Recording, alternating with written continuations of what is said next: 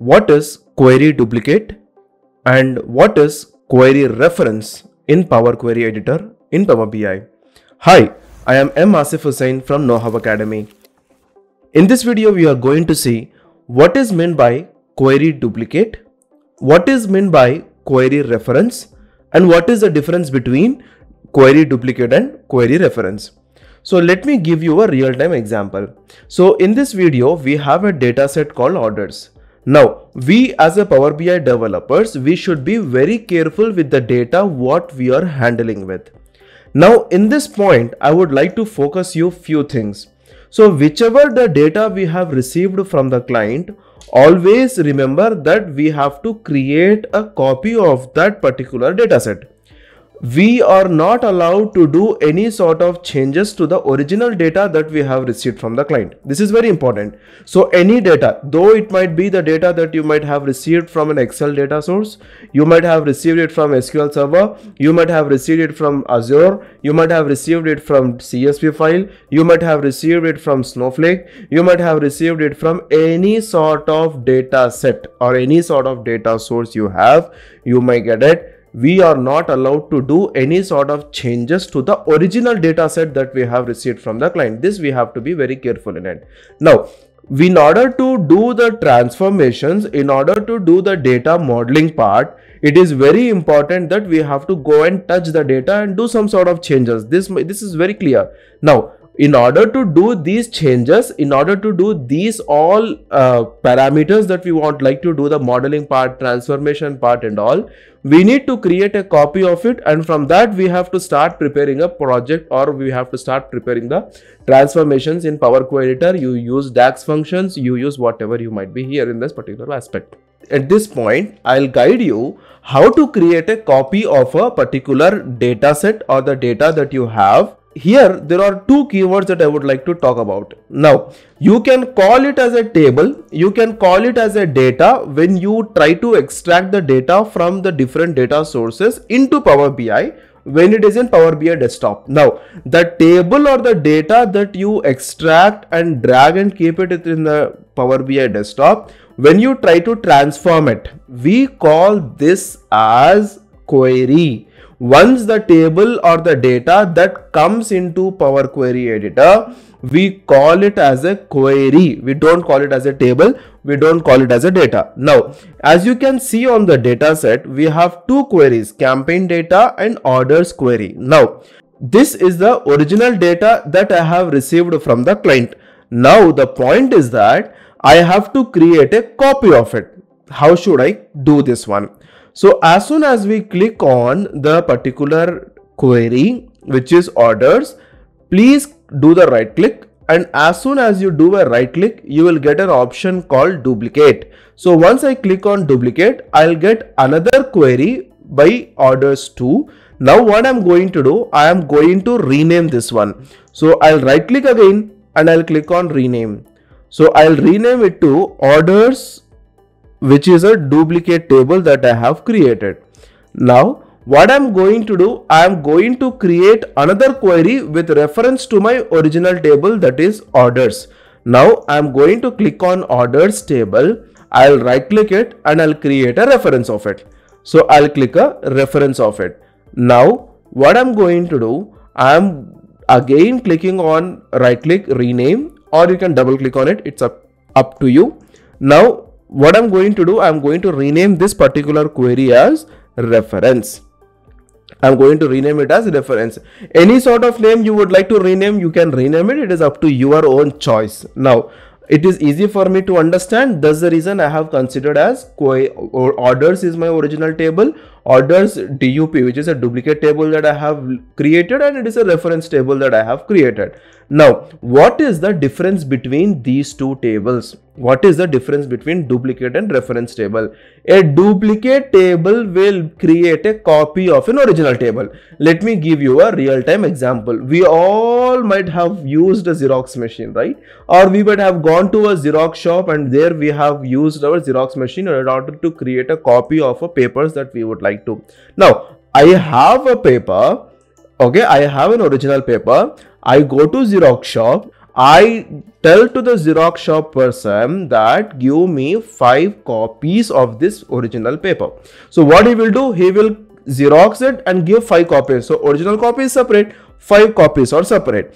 So in the same way, if I would like to do any print, or if I would like to get out any printout or any Xerox in my own home, if I have, then what I'll do, I will scan it and I will get the printout of it, right? So now the point is that when we are trying to do the Xerox of an original paper, will the data or will the information which is there written or printed on the original paper, will it get changed in the Xerox copies? This you have to think. Will it change in the Xerox copies? The information or the data that we have from the original paper, it will not be changed in the Xerox copies. It is just a copy of an original paper. It is just a copy of an original paper. This is the white paper. This is also the white paper. The same thing. But from the original paper, you had made multiple printouts for your own use. Right? So in the same way, the duplicate table that we have created, it is also the same. The original table that I have orders, I am creating a copy of it. That's where we call it as a duplicate. That's where we call it as a duplicate. I have created a duplicate of it. Now, what all the changes I would like to do, I will not do in this main table. I will obviously do in this duplicate table. So what all the changes, so from this I can understand one thing. When I create a copy of any table and start doing changes in it, my original data that I have received from the client, my original query is safe. The data that I have received from the client or customer, the query is safe. No, there is no harm to it now. It's secure.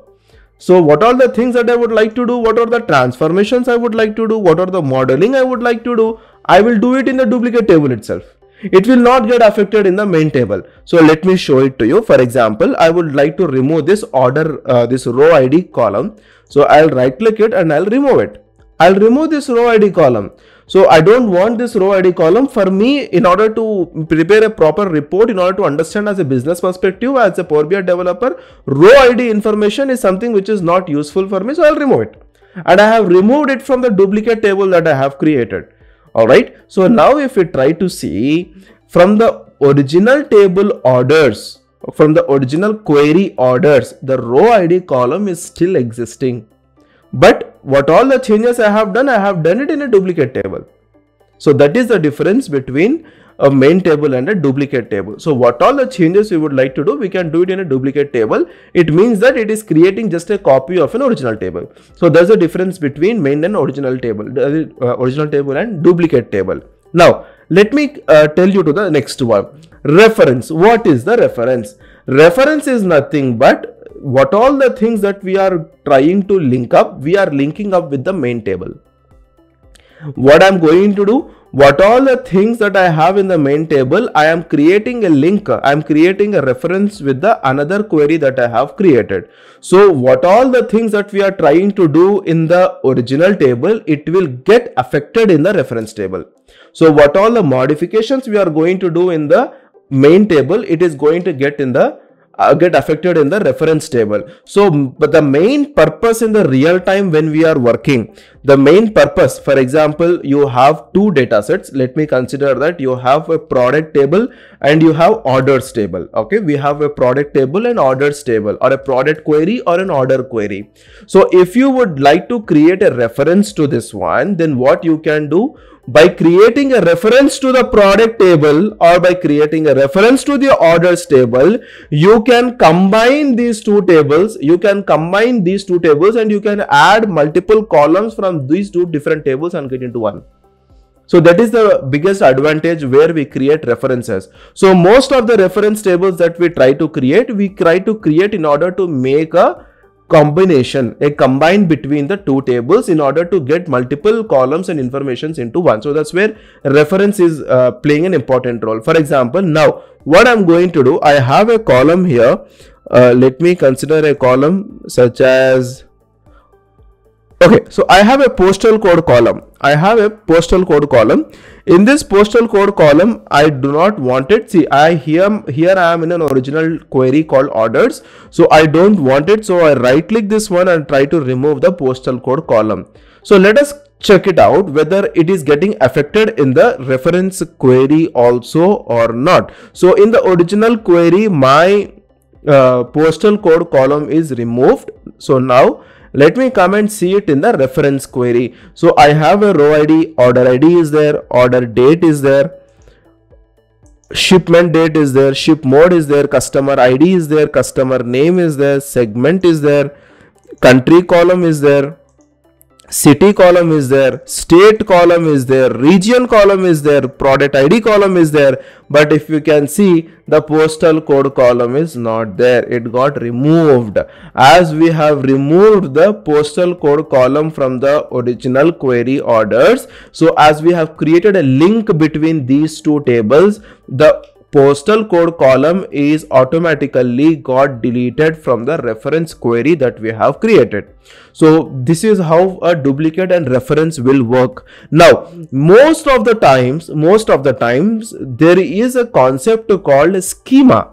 There is a concept called schema in Power BI. So in order to create a star schema, in order to create a snowflake schema, so this duplicate and reference will play an important role for any developer in order to merge, join, append, do more than two tables and make it into one and get the desired result or the desired outcome as per the data set and as per the client requirement that we have. So that's where this duplicate and reference play an important role. So this is the way how we have to use duplicate and reference and for different use cases.